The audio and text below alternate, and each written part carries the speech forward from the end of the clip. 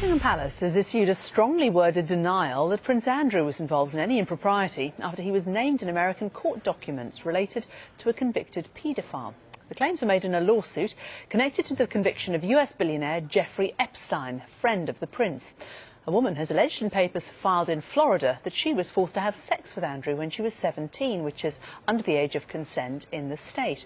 Well, Sky's Rhiannon Mills is here in the studio with us. Rhiannon, what do we know about these claims?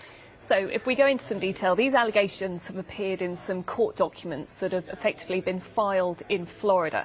Now, they outline some claims which have been made by a young woman in relation to allegations against Jeffrey Epstein. Now, he's a wealthy American businessman who back in 2008 was actually jailed for admitting to soliciting to sex with an underage girl. And since that happened, a number of young women have come forward and also made similar allegations against him.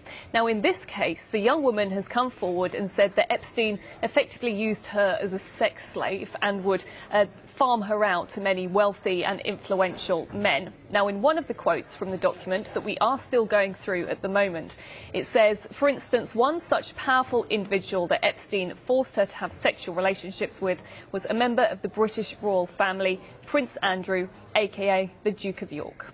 So what is Buckingham Palace saying? You say a strongly worded denial. Yeah, it is. We've had this statement from Palace spokesperson. Now, in it, they say that this relates to a long-standing and ongoing civil proceedings in the United States to which the Duke of York is not a party. As such, we would not comment on the detail. However, for the avoidance of doubt, any suggestion of impropriety with underage minors is categorically untrue. And it is important to point out that this lawsuit that's currently being filed in America doesn't have anything specifically to do with Prince Andrew. It's not a lawsuit against him, and as a result he hasn't publicly been able to come out and have any of public denial, if you like. It is also important for us to say that Prince Andrew has in the past been criticised for spending time with Jeffrey Epstein. He has visited him in New York in the past, including in 2011 after Mr. Epstein was released from prison.